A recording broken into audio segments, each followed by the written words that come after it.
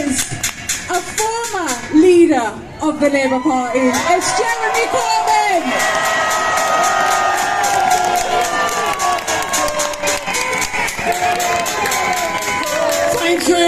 Thank you, Laura, and thank you, every one of you, for being here today.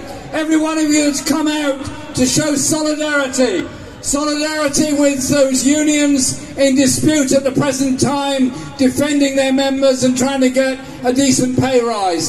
Solidarity with all those campaigns of disability rights, trying to make sure they are part of our campaign. Solidarity with those homeless campaigns that are here. Solidarity with those campaigns that are fighting for a decent living wage and social justice within our society. And also solidarity with all those that have sought a place of safety on our shores and have been so disgustingly treated by this government. We today here in Trafalgar Square are a voice for humanity and a voice for unity of all of those struggles. That is what makes us strong, and that is what makes us different. We heard earlier at the start of the rally of the fantastic result that Barnet Unison had achieved by their action, by their solidarity action of making sure that one of their members did not lose their job. And they won that dispute. All over the country there are many other disputes going on. Don't be afraid. Join in and support. Support TfL workers next Thursday when they're in dispute. But also those like the Bakers Food and Allied Workers Union members at Samworths in Leicester who are campaigning for union recognition.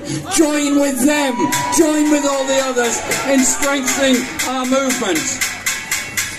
Next week, a week after, the government is going to produce yet another budget. The last budget promised to borrow lots of money, to give lots of money to those that already had humongous amounts of money. The Prime Minister lasted a couple of weeks and the Chancellor even less than that. And we now have a new Prime Minister and a new Chancellor. I don't have high hopes of this budget coming up.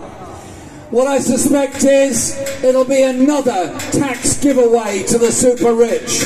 It'll be another pass-by on the other side for all those that are avoiding tax and putting their money into tax havens. I suspect it will be another attack on local government and health, and it won't do anything for the wages of those people that desperately need a wage rise.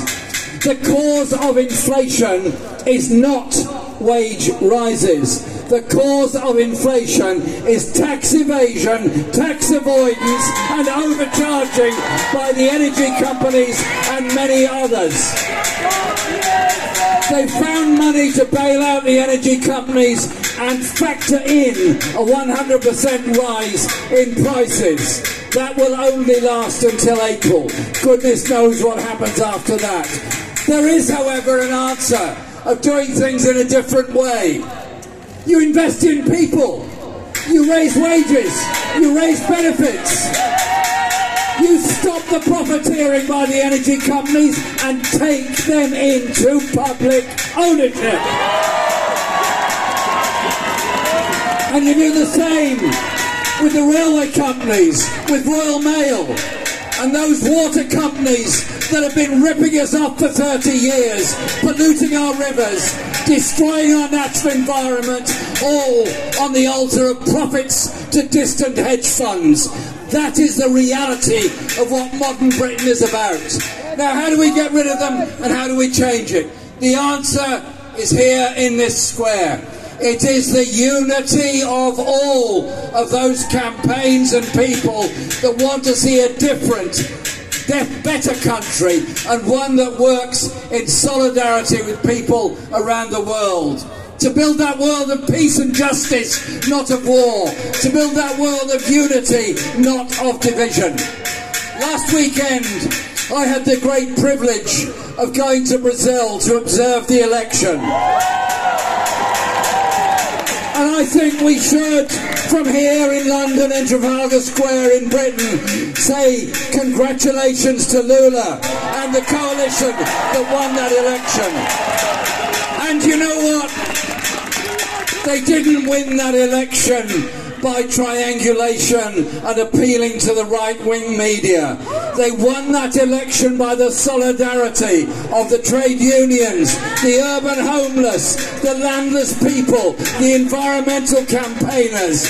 And as a result, President Lula narrowly won that election on a pledge of a different approach to the environment, a green industrial revolution.